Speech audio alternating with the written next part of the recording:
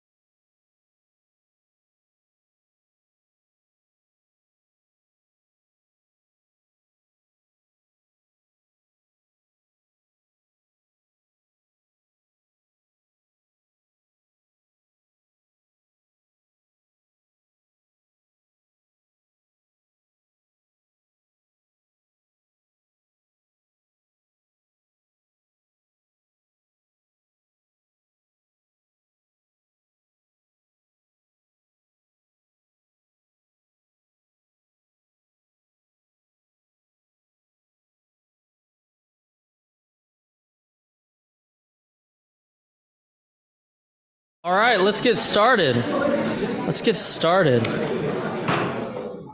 All right, thank you. It's so good to be here. For those of you who don't know me, welcome to TPF. My name is Greg Sindelar. I have the great privilege of leading this organization. And it's great to see so many friends here. I would be remiss, though, somebody who loves job security, that we do have two board members here tonight. And that is, of course, Don Bennett and Stacy Hawk. So thank you guys for being here. But we appreciate everyone taking time out of their evening and their summer to join us here and to have Vivek talk about his book. If you haven't read it, it's fantastic. I highly recommend it. But it's about how stakeholder capitalism is destroying human flourishing across this country. You know, being woke isn't just about being polite or courteous. Oftentimes we think about like, oh, what pronouns should we use, or what kind of descriptor should we use, right? But what is really at the heart of this, right, is a soft fascism that looks to control us and suppress opposition to its worldview, right? It's meant to control what we say, what we think, and what we do. And most of all, it's meant to control who we are. Your compliance and what you do leads unavoidably to the erasure of everything that you are. And this is the point. A person who can be made to affirm anything, no matter how preposterous, things like men can have babies, are that the American founding was actually in 1619, not in 1776, is no longer a citizen, right? Like we are subjects, and subjects are actually fit to be ruled, and that is actually the ultimate goal.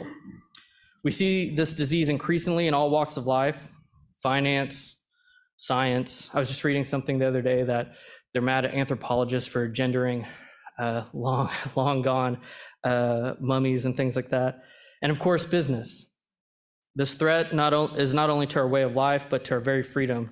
And that is why we're here today. So before we bring up Vivek, we want to bring a special guest. And that's someone who's actually on the front lines here in Texas, fighting this fight and fighting for the soul of our state. So it's my great pleasure to have Comptroller Glenn Hager, who's fought successfully during his time in office to reduce not only administrative bloat, agency taxes, and has been promoting a healthier and prosperous Texas. He's also, most importantly, at the forefront of this battle, ensuring that those woke funds don't divest from Texas and don't divest from our important industries.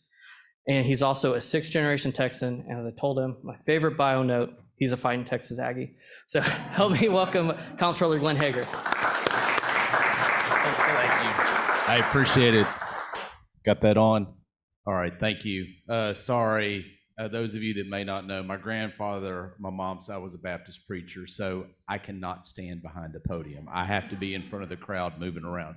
My kids laugh because my hands move when I talk. They're like, what is it about your hands and talking? Like the two go hand in hand. That brings people together and gets them into what you're talking about. So it's good to be here. Good to see everybody. It's great to be indoors on a good Texas hot day. Earlier today, we had the opportunity, Vic and he gave me his book. I wasn't able to read the whole book between earlier today and lunch and this afternoon. So I got started. So Bud, thanks for putting us together. We had a great discussion over lunch, have a lot of things in common. As you heard earlier, and most of you know, we're kind of at the forefront of this discussion and issue. And we were talking a lot of different discussions and different angles of how we talk about these issues.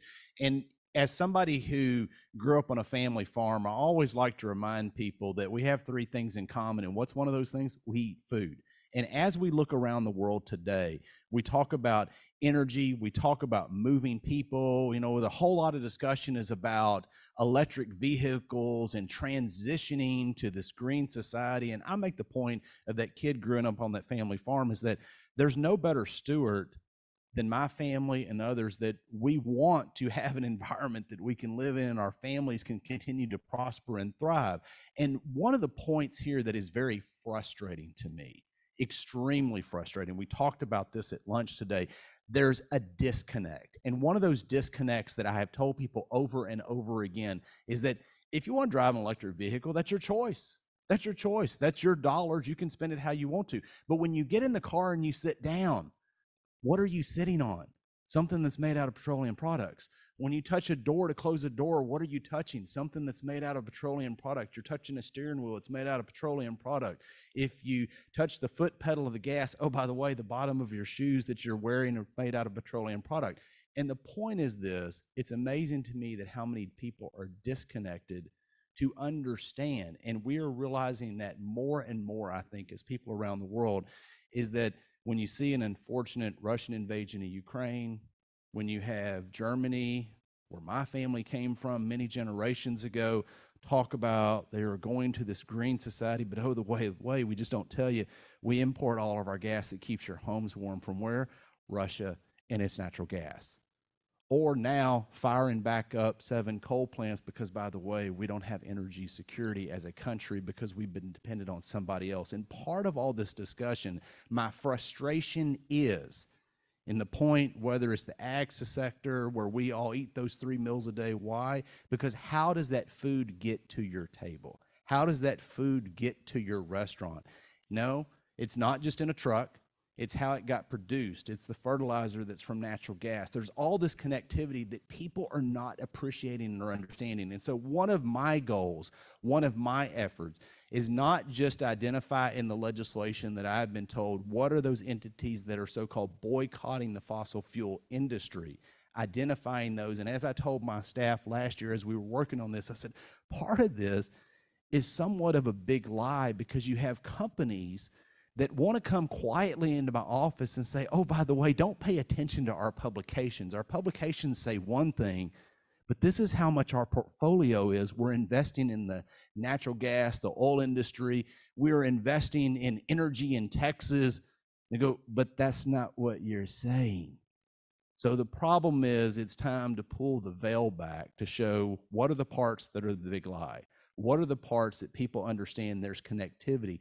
And what are the agenda and the issues that really are endangering really our national security, our ability to feed ourselves, and to understand where the world really is going to go in the future years. And so that's why I'm excited we had the opportunity to visit a little bit. We're taking it from a little bit different angle and how we're communicating to people and how we're making, but the message is still the same.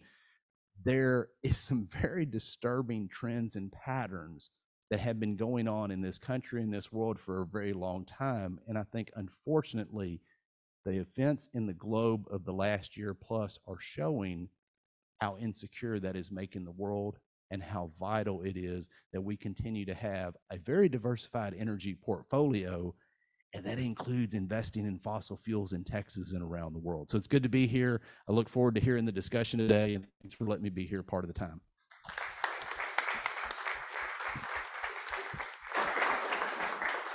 All right, thank you, Comptroller Hager. That was fantastic. I think that was a good way to really frame today's conversation. So I would like to get straight to Vivek because he actually has more energy than anyone I think I've ever met. I heard he was out hustling people on the tennis court earlier today. But first I'll do a real quick introduction. So Vivek, if you haven't met him, he is a first-generation entrepreneur, investor, and author, grew up in Ohio. I read that he attended law school in 6th grade with his dad, and that's really where his political awakening came from. That was furthered when he went to Harvard, where he rebelled by becoming a conservative, and I assume that continued when he went to law school at Yale. But after school, he founded a pharmaceutical company, which he recently stepped down from as CEO, and but still their chairman, to write this great book, Woke Inc. I'll keep propping it up all day today. But he's also started Strive Asset Management, which has such a simple mission that I just love. That's to get companies to focus on excellence, not politics. And he's also has a book coming out in a few months. I already told him that we'll have him back here in a few months to talk about that. And that's a book called Nation of Victims, Identity Politics, the Death of Merit, and the Path Back to Excellence. So Vivek, we're looking forward to having you already back for that. But in the meantime, love to have you come join us on stage. Thank you. Thank you.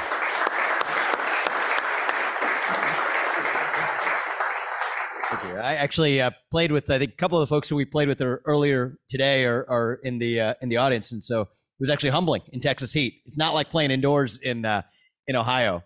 I see a couple familiar faces. I don't know most of you, but I was born and raised in Ohio. That's right. We live there today. That is actually where the new company is based, is in Columbus, Ohio. And I frequently asked my dad when he came over. So he was an immigrant. He came over in the late 70s when we were growing up. Why on earth did you come halfway around the world from southern India to Cincinnati, Ohio? And he said it was because his older sister lived in Fort Wayne, Indiana, and that was the place he could find a job at GE that was closest to where she worked. That, of course, begged the question of why she came halfway around the world to Fort Wayne, Indiana.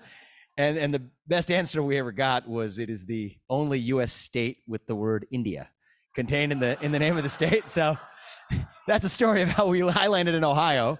But nonetheless, we ended up sticking around, and by way of a 13-year detour to New York City, settled back there for the new company, which in the Q&A, I would actually love to tell you a little bit more about my journey. We heard from Comptroller Hagar. I think that the problems that we're going to talk a little bit about over the next 45 minutes are complex problems that do not lend themselves to a single silver bullet of an answer.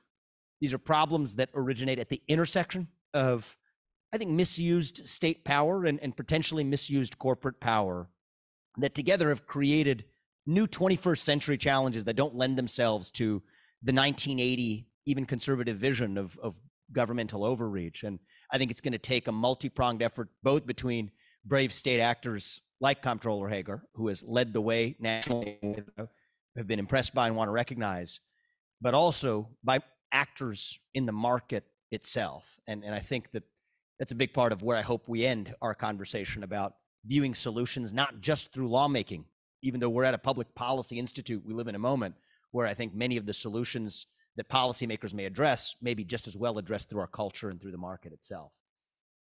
Before we get there, I'll lay out the premise of the book. And, I brought as many copies as we could, just to give away, so I think I have 20 copies, or so whoever wants to take one, feel free on the way out. The goal is not to, sell books, but I do hope to spread its message. I think I'll talk a little bit about the problem first, and then end, I promise, on a more optimistic note about paths forwards and solutions. But I'll start on an optimistic note as well, taking you back to the moment that I was in second grade when I first heard Martin Luther King's "I Have a Dream" speech. You all know that one well. It was a speech where he famously said that I hope that my 4 children grow up in a country where they are judged not on the color of their skin, but on the content of their character. I'll tell you, that dream, it stuck with me. It meant something to me because it actually was the dream that allowed my dad to come over to this country from halfway around the world 45 plus years ago and build a successful career for himself at the GE plant in Evendale, Ohio, despite the fact that he had a thick Indian accent. He still does to this day. It was the dream that allowed me to go. Thank you for that flattering introduction, but less about me, more about the dream of this country that allowed me to go in a single generation from being the kid of Indian immigrants who came to this country with almost no money to becoming the founder of a multi-billion-dollar biotech company that got drugs approved for patients who needed them. One of the drugs I had a privilege of working on was a drug for prostate cancer. It's an FDA-approved product today. It's probably one I'm personally most proud of, actually. But I stepped down from that role to work on a different kind of cancer. It's not a biological cancer. It's a sort of cultural cancer, though, that I worried threatened the very dream that allowed me to achieve everything I ever had in my career. And it was a new kind of cancer, not in our government, but in our culture. And one of the things they teach you in medicine and in biology is that in order to understand a cancer, you have to first look at the root causes of that cancer. I went through that exercise in the book a little bit, tracing the root causes of the cancer that I was addressing. And one of the conclusions I came to was that this cancer was born not in 21st century America, but actually in 20th century Europe.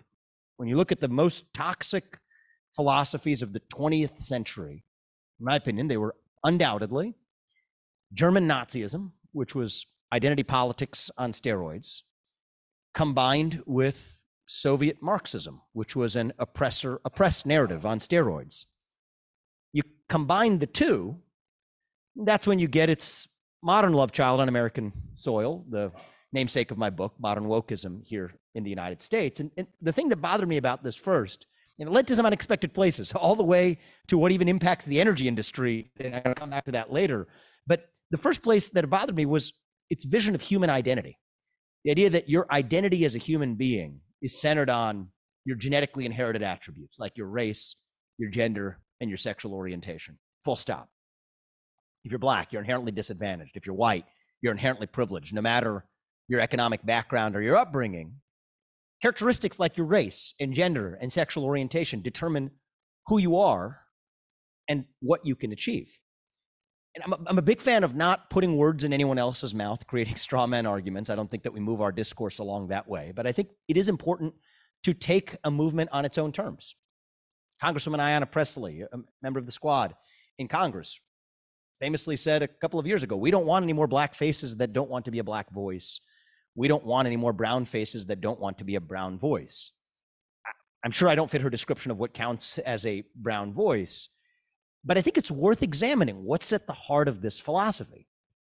The idea that your race is not just about your skin color, but about the content of the ideas you're allowed to have, is part of the philosophy that leads us to a culture of speech repression, because any disagreement with that voice, with that viewpoint, is automatically then labeled racist.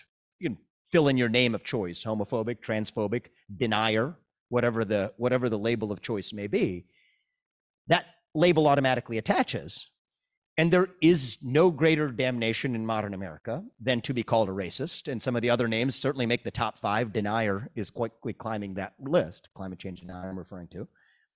And so that's created this new culture of fear, where our culture of free speech and open debate has been replaced by this new culture of fear, where everyday Americans are choosing to bend the knee. And one of the things I worry about is that that culture has actually proven to be a great threat to American democracy. If you ask me, the best measure of the health of any democracy, especially American democracy, is the percentage of people who feel free to say what they actually think in public.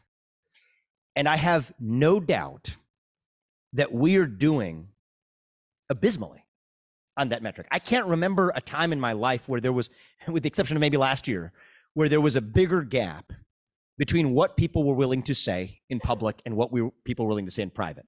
Maybe it's a little bit better this year than it was last year, but last 2 years, can't remember a worse time in my life where that gap was wider. And I think that's an indictment of the health of a democracy. It's not the number of ballots that are cast every November. It's not the percentage of people who vote. Those things are important, but that's just fetishizing the final act at the end of the process. The thing that really matters is whether you actually feel free to speak in public, whether we settle our differences of opinion on the most important social and political questions through free speech and open debate in the public square as citizens, rather than to settle those questions through force, which was the Nazi way, which was the Soviet way, but which appears to be the modern economic mechanism of force that's used to settle those political questions of how to combat historical racism or social injustice or climate change, settling those questions through economic force rather than through the mechanism that we created in a democracy to settle those questions through free speech and open debate. So one of the questions that interested me is, how do we get here? What was the genesis of the birth of this problem? It took a book to explore. There's no one single narrative. I think that there are some generational factors at work here that probably exceed the scope of our discussion. We could touch on them and go into them in the Q&A. We are in the middle of the largest intergenerational wealth transfer in human history. I think that that creates a lot of cultural issues in the generation that's on the receiving end of that wealth transfer. I personally am not on the receiving end of that wealth transfer. I feel fortunate, unshackled by I think the psychological baggage that comes with being on the receiving end of that wealth transfer. But we're in the largest intergenerational wealth transfer in human history. Ludwig von Mises, famous Austrian economist, about a century ago, famously wrote that there's actually two ways to exceed your father if he's a great man. One is on his own terms, which by definition is very hard to do if your father's a great man. The second is through moral superiority, which is actually much far easier to achieve because morality is subjectively defined by the self. You know, that writ large on a modern generational scale, I think leads to a lot of those cultural circumstances that led to the cultural problem we're talking about. I'm not going to touch on those, but one of the untold stories that does interest me was the 2008 financial crisis. This one sticks out in my mind because I actually got my first job at a hedge fund in New York City in the fall of 2007 on the eve of the 2008 financial crisis. It was a pretty interesting time to get a job. I'm actually in the asset management business again, now a decade and a half later, by way of a decade and a half detour in biotech. But I got my first job in asset management back where I am today at that hedge fund. And yeah, there was a lot of learnings, but one of the learnings was watching it with the front row seat. Or what happened in the back of the 2008 crisis was that Wall Street went from being, possibly the hero figures of where wealth was created, greed is good works, to becoming the bad guys. And the really bad guys on the back of receiving government bailouts, which, by the way, I opposed and to this day continue to oppose. I think we are paying back a lot of the sins created by those 2008 bailouts. But put that to one side, Wall Street was then the bad guy. And what the old left wanted to do, agree or not, was to show up in the form of the Occupy Wall Street movement and say, we want to redistribute money from those wealthy corporate fat cats and give it to poor people to help poor people. Agree or not, that was the core call. But there was also the birth of this new identitarian wing of the left. It was a really fringe wing at the time, but that said that, the real problem, it wasn't quite economic injustice. It wasn't quite poverty. It was racial injustice and misogyny and bigotry and maybe even the beginnings of the inconvenient truth of climate change. These are the real injustices, not the old stuff like economic injustice or poverty. And I think that actually is what presented the opportunity of a generation for Wall Street in this country, big business in this country, for some leaders in the asset management industry who seized on that and pounced on it on the aftermath of the 2008 financial crisis, where what they realized is that this new wing of the progressive movement was actually pretty easy to deal with. Applaud diversity and inclusion. Put some token minorities on your boards. Muse about the racially disparate impact of climate change after you fly in a private jet to Davos. This is a pretty good work if you can get it. We'll talk about systemic racism all you want. Don't talk about systemic financial risk, and we'll call it a day. And it's sort of the story I, cynically write about in the book about, a bunch of neo-progressive millennials get in bed with a bunch of big banks. Together they birth woke capitalism, call it ESG, and then put Occupy Wall Street up for adoption. That's basically what happened over the last decade and a half. They're really good at labeling it with three-letter acronyms. It was socially responsible investing. That was SRI, corporate social responsibility, CSR, ESG. You pick your, ESG, SRI, CSR, CCP, pick your favorite three-letter acronym of choice. It doesn't matter. It's the same agenda that I think in some ways got propagated. I'll come back to China and their role in this in a second. But that was how the game was played. It works, I think, well enough for Wall Street that Silicon Valley got in on the act. What Silicon Valley realized was that actually the old threat to monopoly power, to skepticism of the corporate concentration of power, a skepticism that I will be the first person to proudly admit that I share, that was a liberal concern. That is a classically pre-Citizens United, pre-2010 liberal concern. And what Silicon Valley realized is that they were potentially a target of that movement on the left. And so they brokered the same deal. They said that, all right, look, we'll agree to advance your vision of the good, your vision of the better society, using our power to do it, in part through taking down hate speech and misinformation as defined by the opposition. We'll agree to broker that truce, but we don't do it for free. We effectively expect that the new version of your movement look the other way when it comes to leaving our corporate power intact. And that's how the game was played. I mean, my parents had an arranged marriage. It's one that actually worked out really well. And I'm actually sympathetic to the case for an arranged marriage. This was an arranged marriage too, but this is not an arranged marriage of love. It was more like mutual prostitution. And the net result was the birth of this new Leviathan in modern American life that was far more powerful than what Thomas Hobbes envisioned 400 years ago, far more powerful than what our founding fathers envisioned 250 years ago. And it was a new force that was a hybrid of effectively big government and big business that was far more powerful than either one alone, because together it could do what neither one couldn't on its own. And I think that this then became part of a pattern that the rest of corporate America could then copy. You know, Wall Street paved the way, the ESG, linked financial institutions and asset managers, many of whom have taken this dogma and built multi-trillion-dollar businesses on the back of it. Silicon Valley benefited from its version of it. The rest of corporate America then jumps on the train. Coca-Cola, musing about a voting law in Georgia that makes it sound more like a super PAC than a soft drink manufacturer, teaching its employees how to be less white, their words, not mine, without saying a peep about their own product's impact on the nationwide epidemic of diabetes and obesity, including in the Black community that they profess to care so much about. Nike, repeatedly criticizing slavery 200 years ago in the United States without doing a thing about reducing its own reliance on slave labor today, all the while sourcing $250 sneakers that they sell to those Black kids in the inner city who can't afford to buy books for school. So this is a repeated game played over and over again. And I've referred to China a couple of times. I think it's worth talking about the geopolitical implications of this marriage, this arranged marriage. It's not an arranged marriage of two. It's more like a, excuse the crass reference, it's more like a threesome, okay? China has gotten in on the act because what they've recognized is this is a generational opportunity to erode America's greatest geopolitical asset of all. And here's a hint. That is not our nuclear arsenal. It is our moral standing on the global stage. If you have any doubt about this, listen really carefully to what Xi Jinping says every time he is pressed on the Uyghur human rights crisis. First thing he says is that Black Lives Matter shows the United States is no better, at least according to his translator, that's what he says.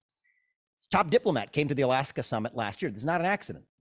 Lectures Anthony Blinken for 15 minutes in his opening statement. Anthony Blinken, he couldn't blink. He was stunned. with the let's just say demand that his words, not mine, okay?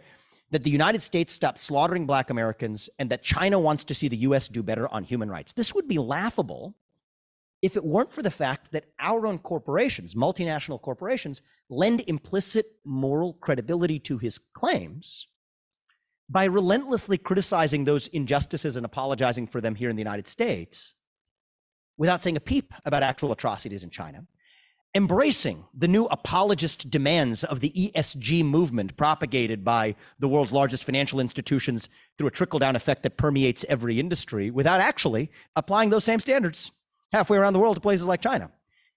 And so, just give you a particular example. It's been in the news in the United States recently. Take Disney, right? I'm not going to belabor what Disney did this year. You all are, presumably familiar with Disney's campaign. This year, a few years ago, Disney had a similar spat with the state of Georgia for passing an anti-abortion statute, said they couldn't shoot films there.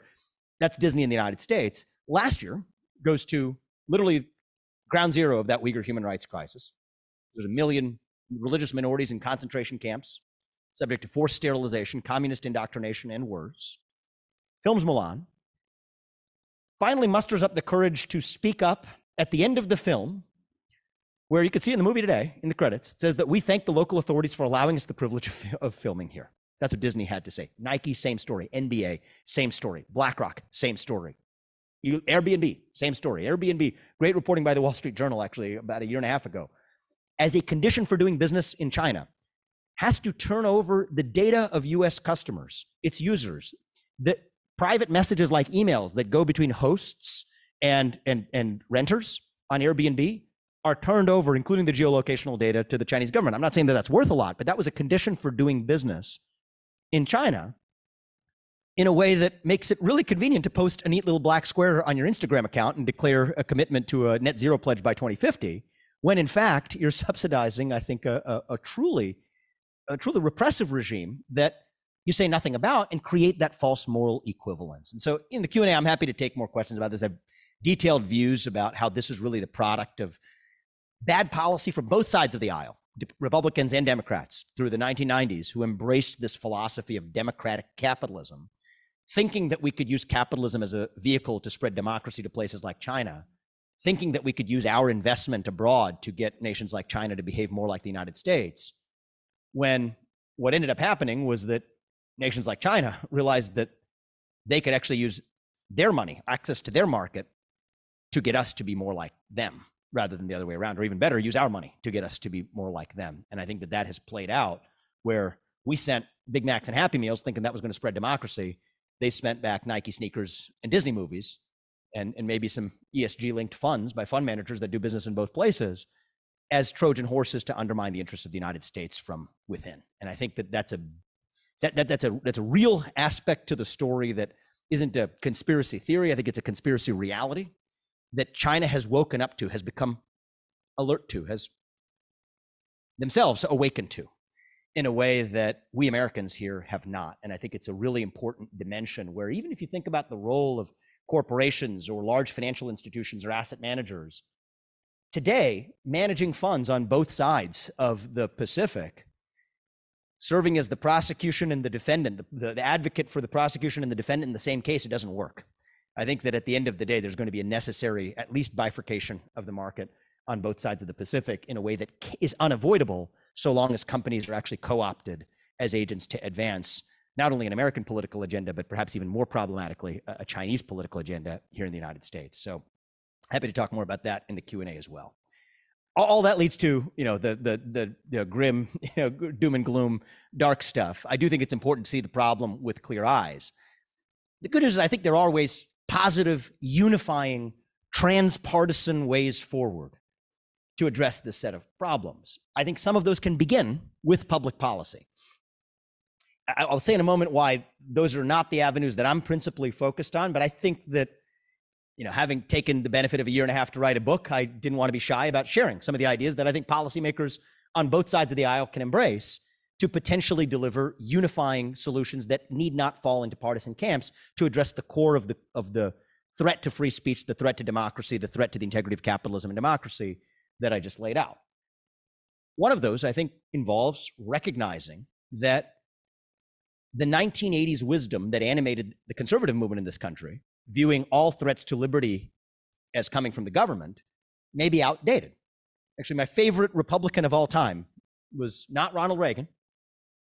Loved what he did 40 years ago for the country, but it wasn't Ronald Reagan, it was Abraham Lincoln, who 160 years ago famously said that the dogmas of a quiet past are inadequate to the stormy present. And I think for many of us, the dogmas of 1980 are inadequate to address the unique problems of 2022. It's not 1980 anymore. It's like Dorothy might have said to Toto, we have to think of new solutions to address the unique threats to liberty as they present themselves today, unshackled by the orthodoxies of the color of the jersey that we wear. One of those orthodoxies relates to what we think of as the free market, okay? So I'm going to pick one issue by way of example, but this is really just an example. Relates to online censorship by technology companies. Conventional wisdom would say that these are private actors, free to decide what does and doesn't show up on their websites because they're private companies and this is the free market doing its work. I say I agree with that. That's 1980s wisdom, and I agree with it if they're actually behaving as private companies.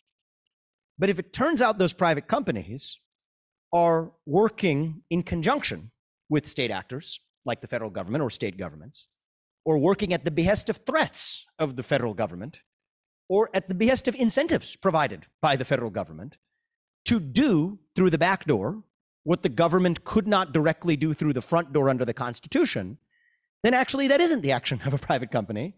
It's the action of a government actor disguised in the action of a private company. And so, one of the principles that I think Democrats, Republicans, independents, people who care about the integrity of the constitutional principle set into motion in 1776 should agree on is that if it is state action in disguise, then the Constitution still applies. And if companies are going to work hand in glove with the party in power, whoever that party is, to do through the back door what government can't do through the front door, then they ought to be bound by the First Amendment to the Constitution of the United States if you're a technology company.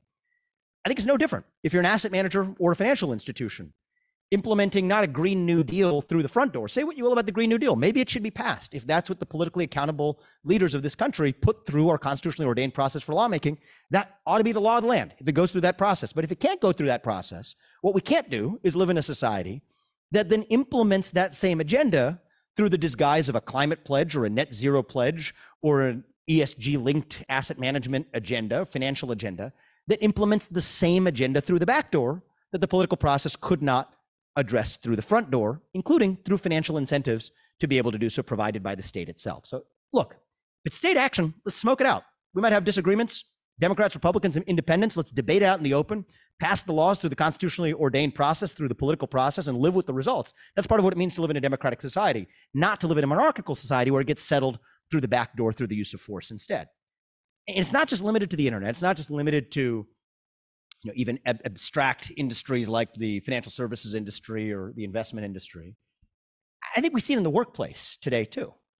The idea that many employees have been fired for saying the wrong thing at work, or not even at work, but on their own time, attending the wrong political function, wearing the hat of the wrong presidential candidate, posting the wrong viewpoint on social media and getting fired for it. I think it sometimes betrays our understanding of my understanding certainly of what it means to be an American. I think part of what it means to be an American is that we don't choose between exercising our First Amendment rights and speaking freely and pursuing the American dream by putting food on the dinner table. We're a country where you get to enjoy both of those things at once. We're the quintessential country where you get to enjoy both of those things at once. Now here too, conventional 1980s style wisdom would say that actually the free market should solve this problem, because if there's all these businesses firing people for silly political reasons over here, should create an occasion for other businesses to hire those same great employees, and the market should be able to work this out. I think it's a reasonable point of view. The only problem is we have to apply that standard even-handedly. We cannot blindly trust the market to police viewpoint-based discrimination while not trusting the market at all to police discrimination on the basis of race, sex, sexual orientation, religion, national origin, and the growing list of protected categories. This is a provocative suggestion, and I think it really leaves room for healthy debate, both in the conservative and liberal movements, but I think it's the kind of debate we ought to be having to say that if we're not going to allow you to fire somebody or deplatform somebody because they're Black or gay or Muslim or white or Christian or Jewish or Hindu or whatever, you should not be able to fire them for being an outspoken conservative or an outspoken liberal either. Maybe one solution is really to trust the market and get rid of protected classes altogether. But if it's not, maybe we need to apply those standards even-handedly, especially when, and this is probably a longer rabbit hole that I'd be best served not to go into unless one of you want to in the Q&A, when I think actually some of that viewpoint-based discrimination was actually created by the invention of those protected categories in the first place, where they were well-intentioned parts of the Civil Rights Act when they were passed in 1964. But actually what happened over the years is they were interpreted really expansively to say that not only does it mean that you can't discriminate, but you also can't create a hostile workplace environment.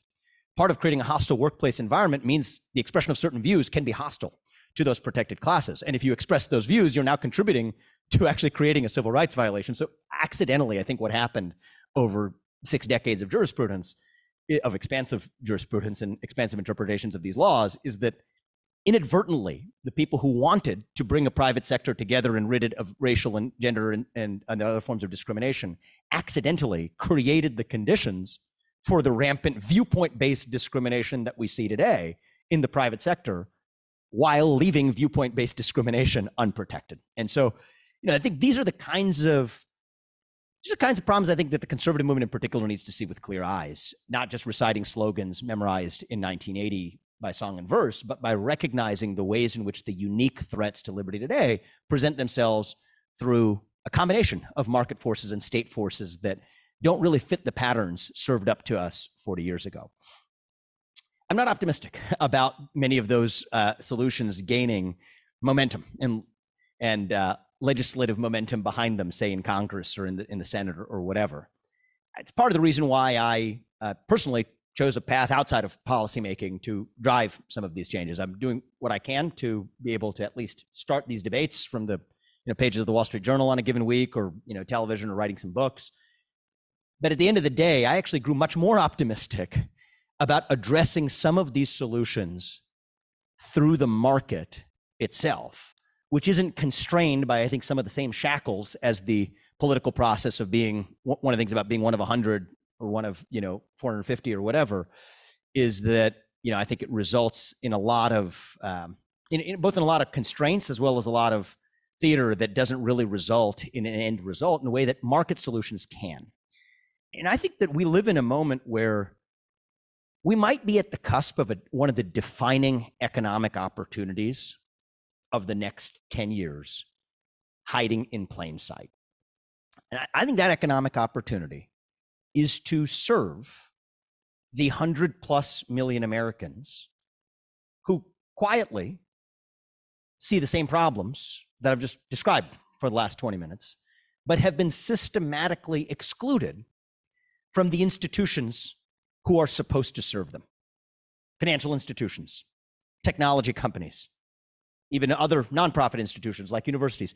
100+ million Americans who have been systematically excluded and ignored, who, and this is the business opportunity part of it, happen to be some of the best customers that any business could wish for, some of the best clients that any business could wish for. Net savers, hard workers, people who don't lie on their, application for whatever, financial insurance or lending, or have investment power in their investment accounts.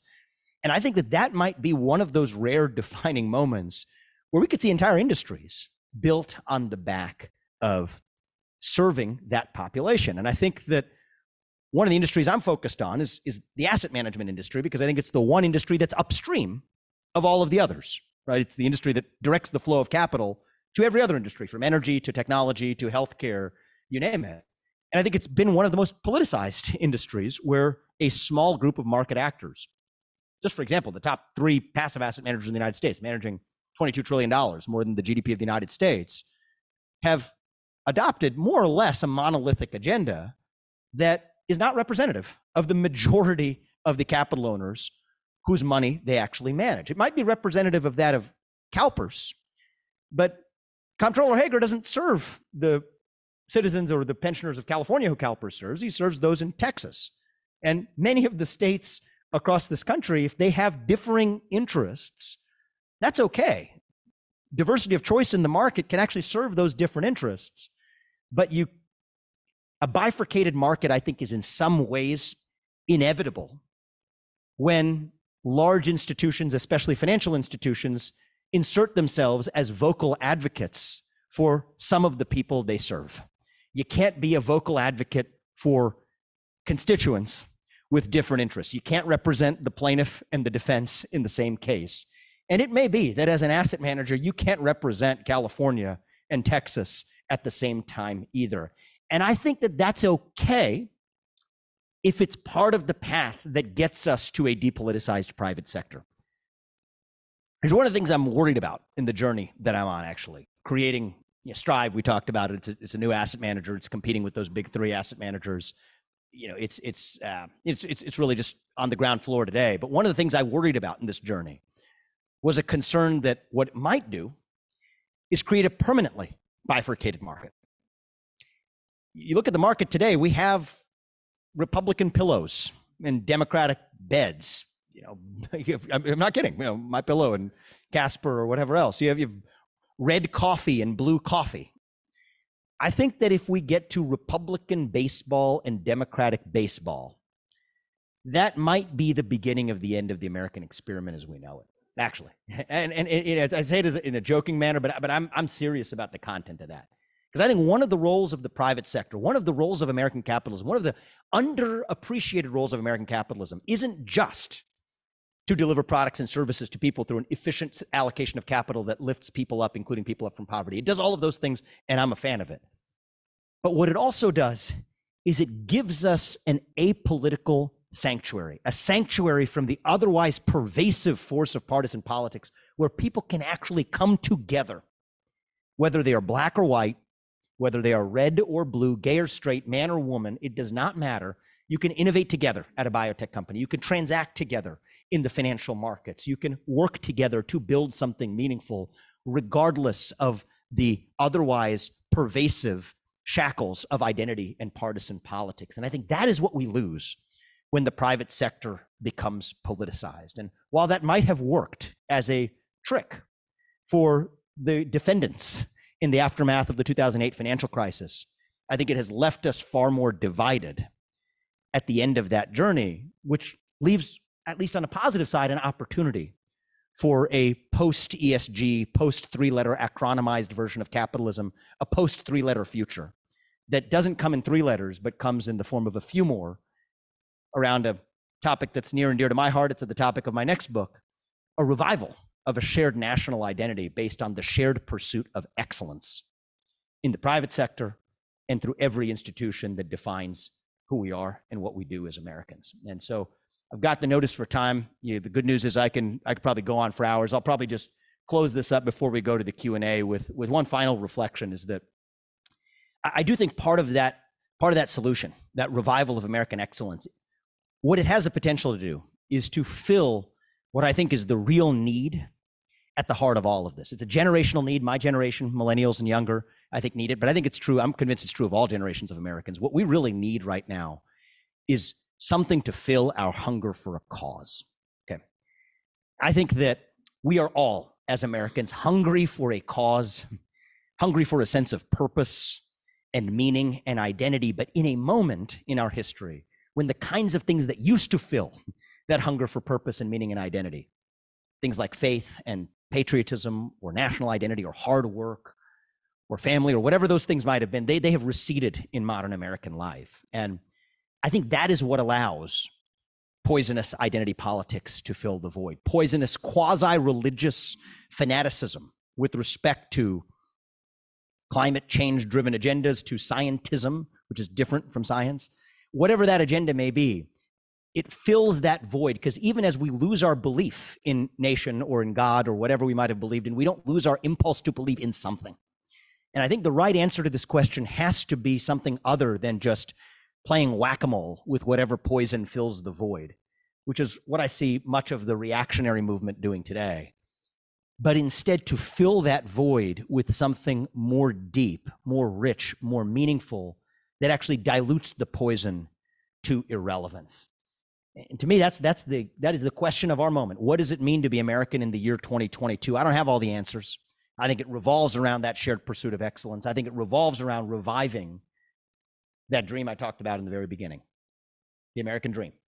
The idea that no matter who you are or where you came from or what your skin color is or what your partisan affiliation is, you can do whatever you want and achieve whatever you want in this country with your own hard work, your own commitment, and your own dedication.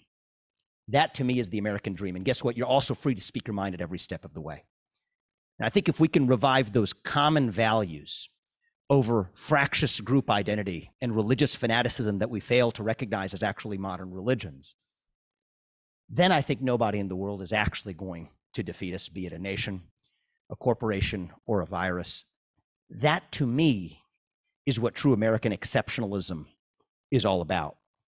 And that's what I hope we can revive to defeat some of these cultural epidemics.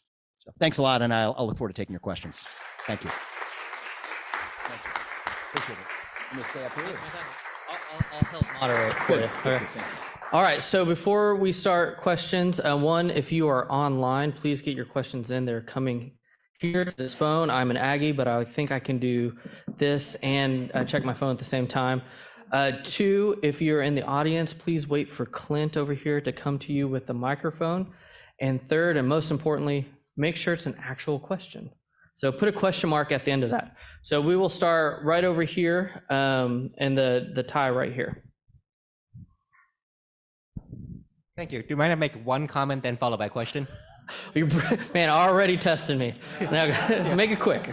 Yeah, so a great talk, and especially about immigrants coming here who have a greater appreciation for traditional Americans' beliefs in freedom, individualism, and ultimately opportunity to succeed. I've noticed there was a parallel even within the Chinese community. So, and especially how the wokeness is infecting at least the younger generation.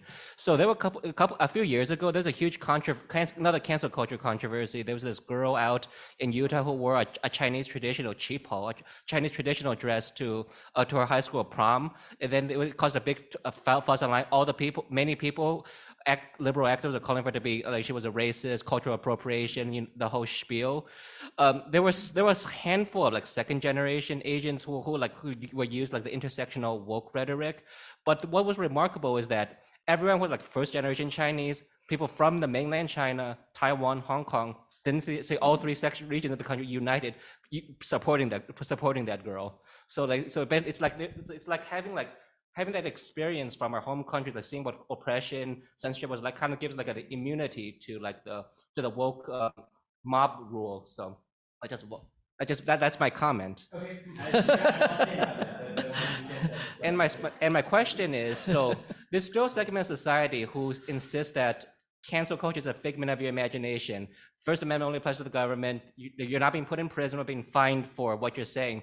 There's this cartoon that says free speech just means like free speech, like we have a right to show you the door if you think you're being a jerk. So, and that's what we're trying to hold you accountable for bad things you've done in the past. So what do you say to that crowd who insists that cancel culture really isn't censorship? Yeah, so I there was so much in your first comment that I want to briefly respond to it, but then I'll sort of respond to the second one briefly as well. So, look, I think that much of what we're discussing is actually not a uniquely even American issue. I told you it's a transpartisan issue. It is also a transnational issue. It's a unique feature of the moment we live in contemporary, not just American history, but world history.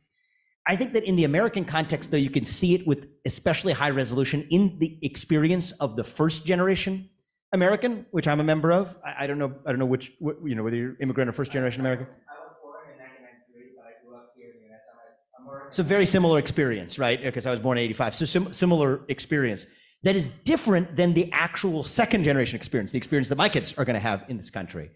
So anyway, this relates to the topic of my next book, but I think one of the things that happens when we lack a robust national identity, such as the one that I care about, a national identity built around the shared pursuit of excellence, one of the alternative identities that fills that void instead is the new victimhood identity. And one of the features of this victimhood identity is that it's more infectious than COVID. It really spreads at a high rate of infectivity from what began as, I think, a progressive vision of victimhood, what you were referring to as woke victimhood. But I think if I'm sort of calling it even-handedly, I think that I worry about the way in which that's infected a lot of other neighboring communities. You can talk about Black Lives Matter and the BLM movement. One of the things I frequently say is we can't have a conversation in this country, an open conversation about what it means to lift up Black lives in this country without openly talking about a cultural question of Black victimhood. Makes a lot of people uncomfortable because I'm not Black, but I think we got to be able to talk about it if we actually care about the question. But we also, I think, have an epidemic of white victimhood culture in this country. And I think we have an epidemic of second generation Asian American victimhood in this country, where kids are taught to claim the victimhood currency for themselves because that's what allows you to ultimately get ahead. In some ways, people respond to incentives. And so I think you put your finger on a really important pulse that it's true in the first and second generation immigrant community. I see it all the time, but I think it's symptomatic of something that's going on nationally. We're at that bridge Tipping point. where we can see both sides. Now, to your second question about the the dogma that says you should be fired or shown the door for saying something that was unorthodox or contrary to the current orthodoxy. What do we think about that? Look, I'm not saying that all the answers here are going to be legal solutions. We do live in a country where if we were truly operating in a free market, I think firms should be allowed to choose. Companies should be allowed to choose who they do or don't want to associate with if we're applying those standards even-handedly across the market. The reality, though, is sometimes I frequently joke about this, but it's a serious point. The free market cannot fix what it is not free to fix. And so if you're going to actually face a hostile workplace lawsuit for not firing somebody who expressed a certain viewpoint that was deemed to be hostile, the free market can't fix that because no workplace can permit that employee to actually work there even when they're expressing a legitimate political perspective on their own time. So that's a long way of saying we can't have it both ways. We have to decide whether we trust the market or not. If we trust the market, let the market do its work. If we don't, then we need to apply those standards even-handedly, and I think we haven't gotten to that place in the dialogue yet. Good Great. question.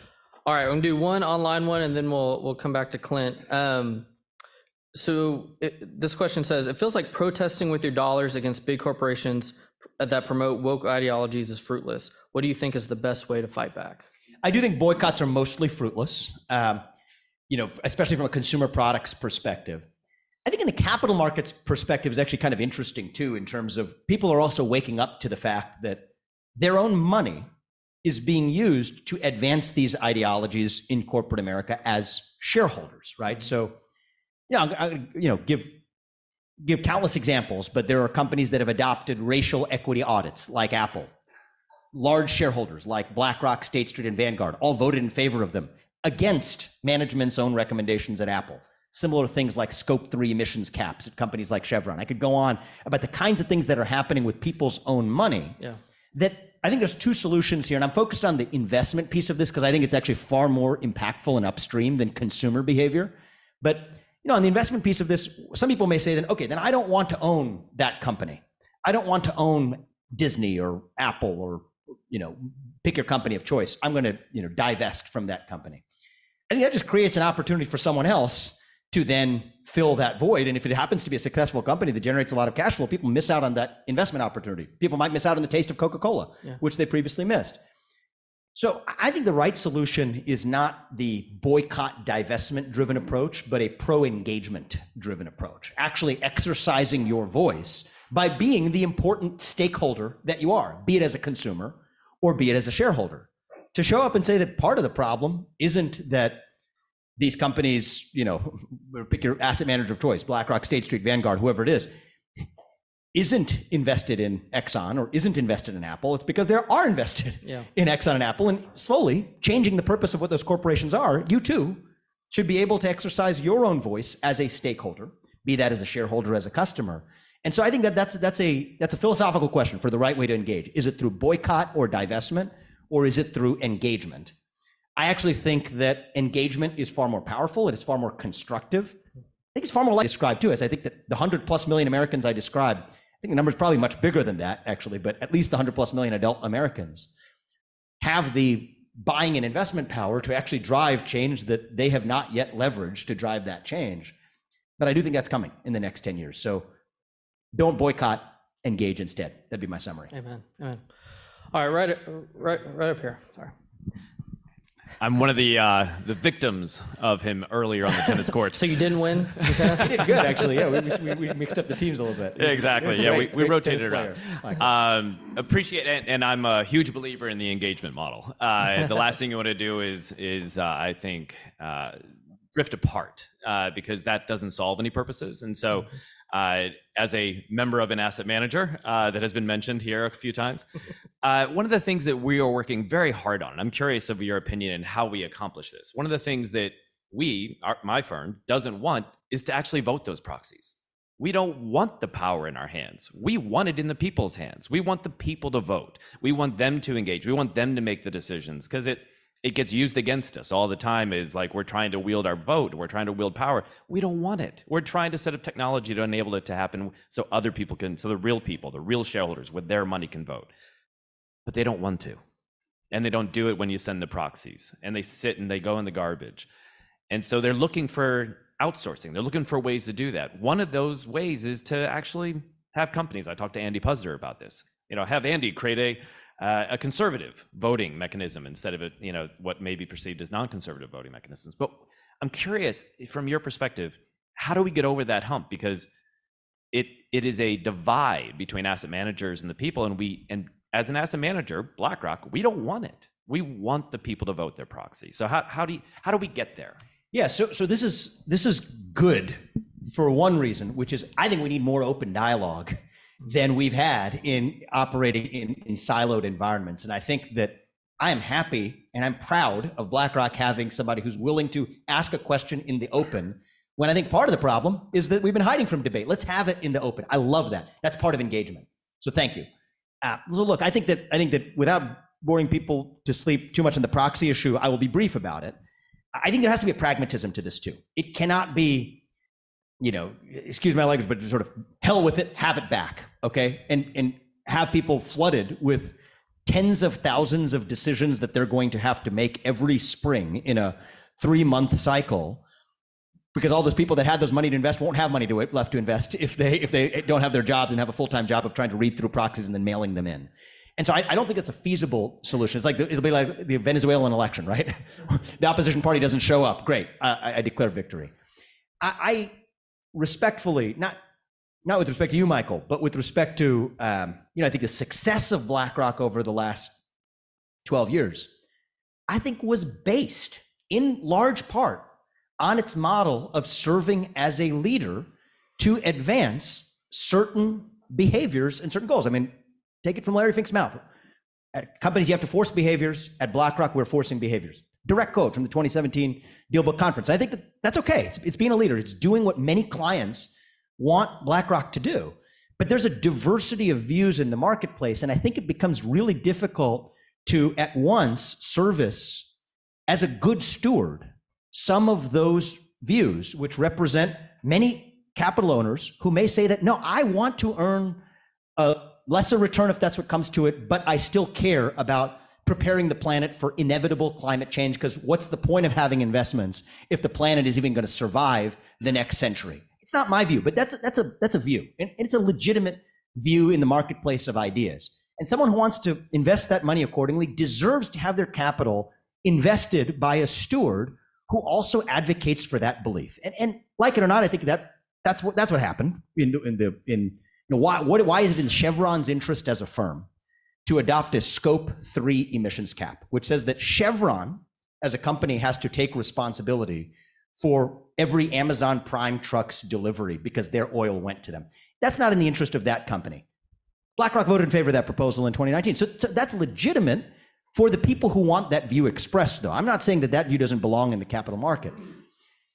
But everyone deserves a steward who is also willing to stand for them. And I think that the model of pragmatically voting proxies, that's something that everyday individuals cannot take on, and it's a straw man to say that, okay, you don't like the way we're doing it, we'll give it back. I think we have to constructively instead, and it's a different view. I mean, I think these issues all deserve to be debated, but my opinion is that we need a robust marketplace that affords choice, that actually brings a diversity of perspectives to the table, to corporate America's boardrooms, that at least match the diversity of perspectives out there within a 100-mile radius of where we are, within a 10,000-mile radius of where we are as a country. And if there's a matching diversity of perspectives in a marketplace that offers that choice, we're in a good place. I'm not in the eliminate ESG camp. I don't believe in the use of force, legislatively or otherwise, to eviscerate one set of viewpoints. But I think, with due respect, what's happened, intentionally or not, over the last 10 years is the firms, both in the asset management industry and I think in the technology industry, that have aggregated so much capital and so much network effect-driven power, have adopted monolithic views that have been exercised through the force of their market power that betray the true diversity of ideas out in the marketplace. And maybe many of the leaders of those institutions, I mean, you're not the leader of any of the institution you work at, but many of the leaders of the institutions may look back and say, what have I done? And I didn't ever want to be in this position of power. I can't speak for them, but that is the reality that obtains today. And I think that in some ways, it's not their job to solve it. Part of the job to solve it is for other market actors to bring that diversity of choice and diversity of voice to the table. And I think that that's going to require market actors at every level of the chain. I mean, a state treasurer is not just a state regulator. A state treasurer is a market participant too. And I think that a bifurcation in the market may be inevitable in the near term to get to a place where we actually have true competition in the marketplace of ideas. But I love that we can have this conversation in the open, and I think our country will be a better place if we're able to air these debates in the open and diverse views, even amongst competing ideas and even competing firms. I think it's great. Amen. Amen. All right, time for one more question. Obviously, if you don't get a chance to ask it, Vivek will be outside, but last one goes right here to Matt. You talked, Vivek, about capital markets being upstream from consumer boycotts in terms of the effect That word upstream made me think of the Daniel Patrick Moynihan quote about politics being downstream from culture. We haven't talked as much about culture tonight. I know that may not be the focus of the last book or the next book, but it sure looks to me as though the culture is a huge part of the problem here, that the culture is effectively producing, right, millions of new adherents to this new religion. If you look at the major institutions in our country, the right or the center right has lost any ability to control, large sectors of these cultural institutions. Clearly, they're making a push on the military. We've lost higher ed. We've lost Hollywood, if we ever had it. There's a number of others you could go to. How do we begin to combat that? Obviously, we have to compete. We have to create our own institutions. We have to find major funders. The left is so much stronger, has such an advance, kind of a head start on us in those areas. I just wonder if we're pumping out college graduates, 90% of whom believe in this stuff, don't even want to hear opposing viewpoints. Viewpoints aren't even allowed on campus unless it's a safe space. I just wonder, what do we do about that? Yeah, so the only reason I don't talk explicitly about culture in its own terms, even though I think it's the most important conversation that's lurking beneath all of this, is that changing the culture is easy to talk about. What does that mean in terms of a mechanism of changing the culture? I think culture is the product of an educational system, of a marketplace, of policies, of higher institutions of higher learning, all of which influence this thing that we call culture that's left at the end of it. And so that doesn't mean it's not important. It means that it's just very hard to say, I'm going to change culture directly, instead of actually looking at what the upstream inputs to that culture are. I'm going to give you a rules of the road answer that's not framed in right or left particular terms. I don't disagree with a lot of what you said, but personally, but I think it may be more important to even just talk about what are the principles for getting to a more healthy, robust culture that avoids being the vacuum, the black hole that allows a lot of the poisonous problems we've discussed to fill that void. I think that all sides of this political and cultural debate need to do a better job of offering an affirmative view, an affirmative vision of national identity, of shared American identity. What does that mean? And be able to accept that there are competing views that ought to compete in that marketplace of ideas.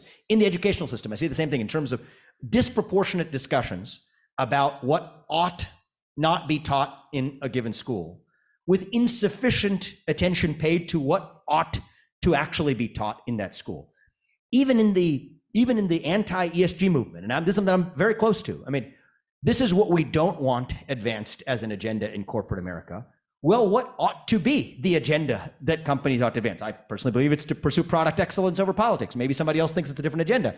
But I think the rules of the road answer is that I think conservatives and liberals both have room to get better, conservatives especially, about offering an affirmative vision rather than just a deconstructionist critical game of whack-a-mole of viewing this as sort of a tug of war rather than a menu where we put the item on the menu that we think more people are going to find more persuasive to order for themselves. And I think that gets us to a place where we're then debating those competing ideas in the marketplace of ideas, in the market, in our politics, that I think itself, that process of debate is the American culture, I think, at the end of the day. And so, that's my rules of the road answer rather than a, how one side of the, political spectrum beats the other kind of side of the answer. But, hopefully that's helpful.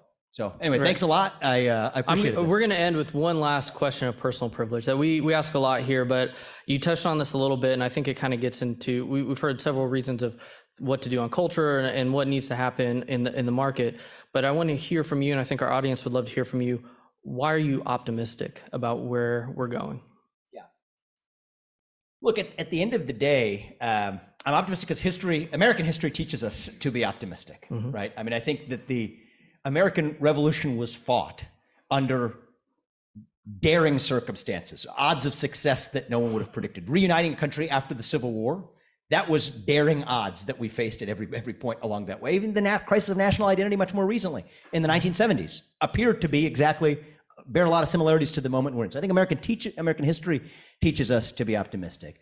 But the reason I'm optimistic is I think that even a lot of the cultural challenges we face start from a very healthy human spirit that is concerned with how do we actually make the world better, right? Even the woke movement that I am quite critical of in the book that I wrote starts with a premise of being alert to historical injustices that we ought to fix, at least in the post money corrupted version of it. It starts from an authentic place of asking ourselves, how do we actually make a positive contribution towards creating a better nation? And I think that as long as we're able to, I am optimistic if we're able to separate the cynical forces that then prey on those attitudes, a generation that wants to do good, but have companies that then prey on that by selling them virtue signaling and morality, teaching them that the way you satisfy your moral hunger is by going to Ben and Jerry's and ordering a cup of ice cream with some sprinkles of morality on the top, kind of like a Virginia Slims manufacturer might have preyed on the body image insecurities of a teenage girl in the 1990s.